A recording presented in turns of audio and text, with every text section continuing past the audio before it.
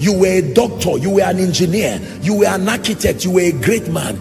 Is the call to ministry a call to becoming a cause? That's why I made up my mind, and I've told you that my first port of call is to make sure you are vibrant spiritually, loving the Lord, growing in character, conforming to the image of Christ. Second is to grant you spiritual intelligence to understand the kingdom and understand the life of the Spirit. Number three is to empower you by the Spirit so that you become mighty and robust to do the works of the kingdom. Number four is to reveal purpose for you, that every empowerment and enlightenment that comes to the believer is connected to kingdom come. But finally, to see to it that you live a life of decency with dignity, serving the Lord and living as responsible people while you do so. That is my assignment. And as the Lord keeps me alive, I will not fail in any one of them. In the name of Jesus Christ. I will never raise a people who will keep stealing from one another in the name of Jesus because of economic problems. People who sit in church and the man is wondering. There are some of you now who have traveled from the end of this city to come, and you live there, not because you cannot get a place closer. You are trusting God and saying, look, if God can help me to get a vehicle for my wife and my children so that it will help me do you think that God is so wicked that he will not want to help you on that wise? No. Listen, balanced Christianity must have a decent life represented in the proposition. A life of decency and a life of dignity. I serve Jesus because I love him. I have never served him because of money or fame, and I will never. But like I have told you, he has encouraged me today by making sure that there is bread on my table. I can shout like this and see people and stretch myself, because if I go home, there is bread, there is tea on my table. And it will be evil of a man of God for me to have bread and tea on my table and not care whether you have it too on your table. Every time people carry seeds to give me, I receive it with gratitude, but sometimes I feel guilty, because my assignment is, have I empowered this person enough by the word of God to collect their seeds? I know that you have to collect for people to rise, but I tell you sincerely, sometimes I feel guilty. Because you see somebody who does not even have anything, but they come with the sincerity of their faith, with the little that they know. Some of them even empty their accounts and say, man of God, I was taught that sacrifice opens the door. How do you become such a heartless person that you just say, hey, bring it, or yeah, go, may God help you? Doesn't matter whether the person dies, doesn't matter whether, no.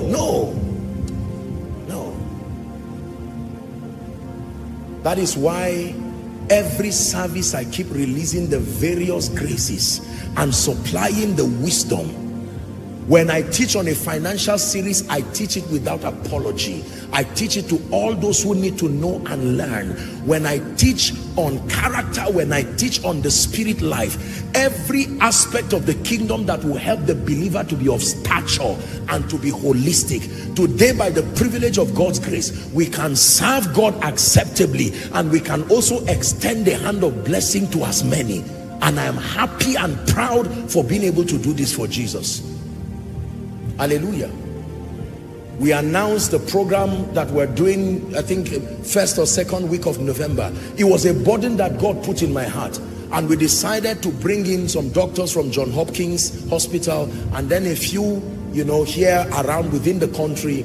And we're doing a 2-day program. Number one is for awaiting couples, those who are trusting God for the fruit of the womb, to bring all these professionals to come and help examine and see what they can do to bring joy to these families. And then number two, to gather medical practitioners together and then help them to understand best practices. Some of them may not have the privilege of going to Johns Hopkins Hospital, but we can bring the people there and see to it that they are going to bring. And the Lord put it in my heart. I'm not saying this to brag. Hallelujah. Archbishop Benson Idahosa said, don't talk about people till you can do 2 times what they've done once. Hallelujah.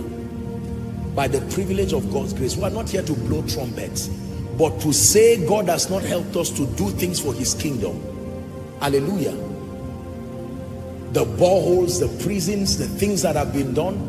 Out of these people, we're selecting 20 families that are trusting God and paying full their program for IVF for 20 families to have the opportunity to do that.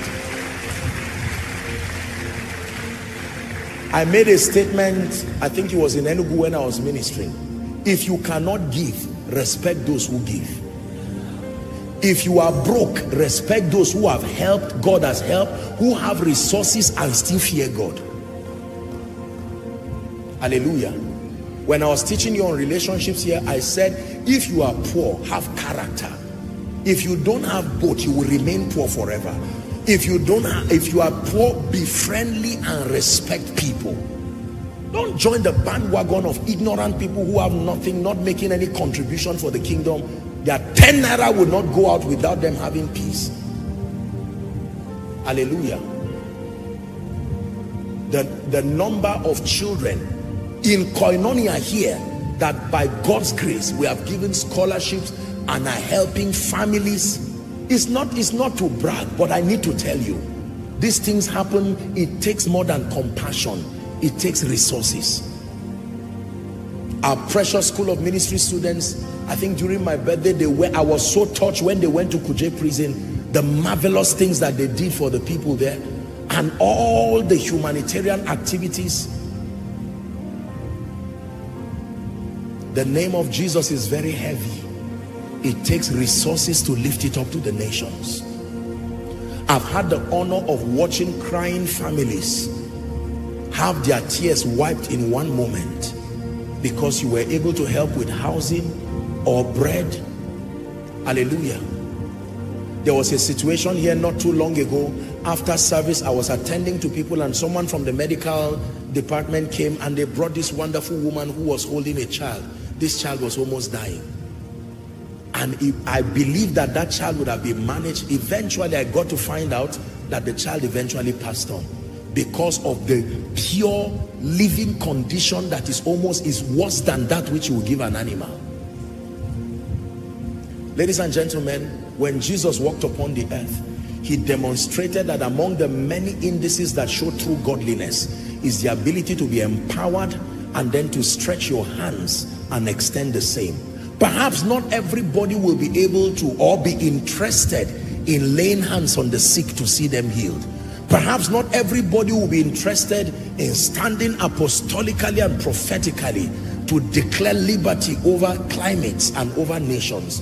But everybody has a role to play in providing financial resources for kingdom advance. Do you know the manipulation that happens in church? Oh, please do this, do that.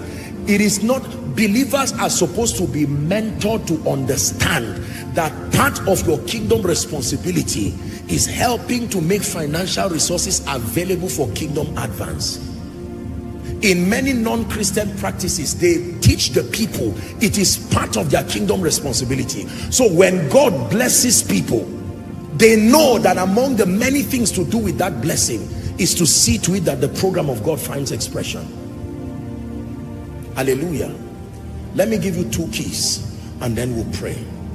The two keys from scripture that will help you to establish these three levels of dominion in your life and then other people's lives that are connected to you. Let me give you the keys. There are many, but I will just give you two for tonight. Are you ready?